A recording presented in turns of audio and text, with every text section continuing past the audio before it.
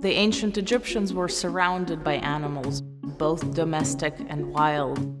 They believed that animals had souls. They also believed that animals will always be useful. Soulful Creatures looks at the relationship between Egyptians and animals and at this very unusual practice of mummifying animals. Cats, dogs, crocodiles, snakes, and of course the ibis. When a worshiper came to the temple and wanted to send a message or a prayer to their god of choice, one of these animals would be mummified by the priests and deposited in a catacomb.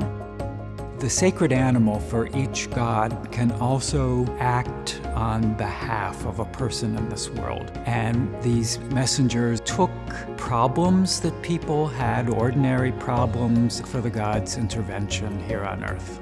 I hope that people take from this exhibition that something that's very familiar to them, something like a dog or a cat, can be understood in a completely different way in a foreign and ancient culture.